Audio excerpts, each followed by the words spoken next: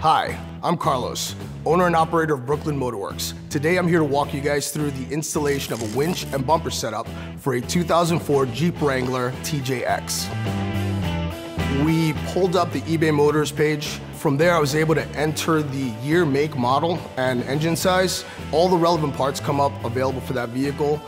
Budget is always a concern. eBay really allows you to get the best option for your budget. Normally, we'd be doing this on the ground, but for the sake of everybody being able to see the assembly, we're gonna pick this up so we can get a better line of sight. This is the perfect do-it-yourself project. First step, disconnect the battery. Second, let's get that bumper out so we can get the new one in. For the Jeep Wrangler, there's a CJ series for the mounts and there's a TJ series for the mounts. One of the things that we want to watch out for is that we do not forget to use the spacer blocks for the TJ model. So the next thing we want to do here is get the control module wired, installed onto the winch, and then we want to install the winch onto the subassembly. This is where you want to be careful, guys, because this is what's going to support the load and transfer the load to the chassis.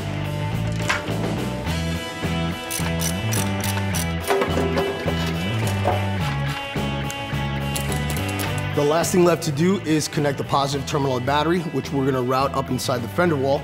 I cannot stress enough how important it is to have clean electrical connections, and then let's give this thing a test run. A winch is literally, it's Jeep candy. If you own a Jeep, at some point in that relationship, you are going to purchase and install a winch.